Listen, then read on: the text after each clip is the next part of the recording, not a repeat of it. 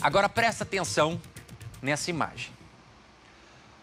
Uma câmera de segurança registrou o momento em que um homem tenta assaltar uma loja, porém, ele é pego de surpresa. Olha só essa imagem. Tem o áudio aí, produção? Tem o áudio dessa imagem? Se tiver, pode subir o som, por gentileza. Presta atenção. Olha lá, o cara chega e vai anunciar o assalto. Um assalto, ele disse. E agora? Uma imagem impressionante na forma que o proprietário desse estabelecimento, esse rapaz que aparece no vídeo, reage rapidamente neste assalto.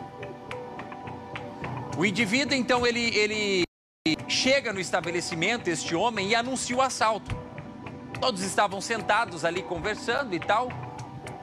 O já levantou suspeita porque ele entrou de capacete. E aí um dos atendentes fala assim, pois não, bom dia, bem-vindo. Ele fala, isso aqui é um assalto. Ele saca o revólver, olha lá, ó. E aí o rapaz que está na bancada efetua 6 disparos contra o assaltante. Este homem foi atendido pelo corpo de bombeiros e levado para o hospital em estado gravíssimo. O caso aconteceu no município de Ponta Grossa, no Paraná. Mas é impressionante a forma como esse rapaz reagiu rapidamente. Ele sacou o revólver e efetuou os disparos. O rapaz que fez os disparos, ele foi encaminhado para a 13ª Subdivisão da Polícia de Ponta Grossa. As armas utilizadas ali foram recolhidas, porque armas é a arma do assaltante, a arma também é do rapaz da loja que estava ali. Nenhum funcionário da loja ficou ferido. O homem que tentou cometer o assalto e foi surpreendido pelos disparos, ele já tem passagens pela polícia, chegou a ser preso por tráfico de drogas.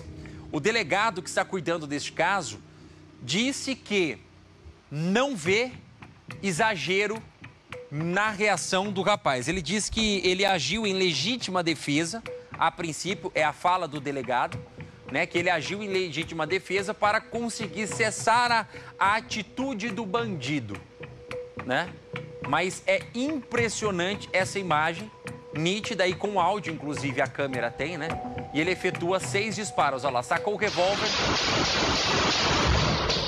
e mandou bala. 6 disparos. Ele foi lá tranquilamente, levantou, tirou o revólver do rapaz, acalmou todo mundo e falou, chama a polícia. Chama a polícia e ambos foram encaminhados. O rapaz, claro, vai responder, né? Vai responder, mas não está preso. O outro, até a última informação que nós recebemos é que ele estava em estado grave no hospital e sob custódia policial, sob escolta policial, né? Agora, se vai sobreviver, a gente não sabe, né? Mas tá aí uma imagem impressionante. Você sabe o que é isso? E aí eu vou falar aqui para você que está em casa. Isso aqui é reflexo de uma sociedade cansada da impunidade, cansada de ter que levantar cedo, de ter que trabalhar e ter que lidar com bandidagem, ter que lidar com marginalidade, entendeu? É isso. Porque as pessoas que estavam ali trabalhando, você imagina só o proprietário da loja, né? Que está ali pagando seus impostos, gerando emprego, trabalhando. Chega um vagabundo, anuncia o assalto, correndo o risco de levar tudo que tinha na loja ou até mesmo de efetuar um disparo contra qualquer uma das pessoas. É claro que a polícia sempre emite um comunicado de que não é ideal você reagir a um assalto. Não é ideal.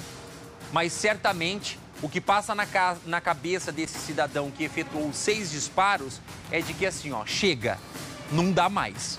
A gente não aguenta tanta insegurança nesse país.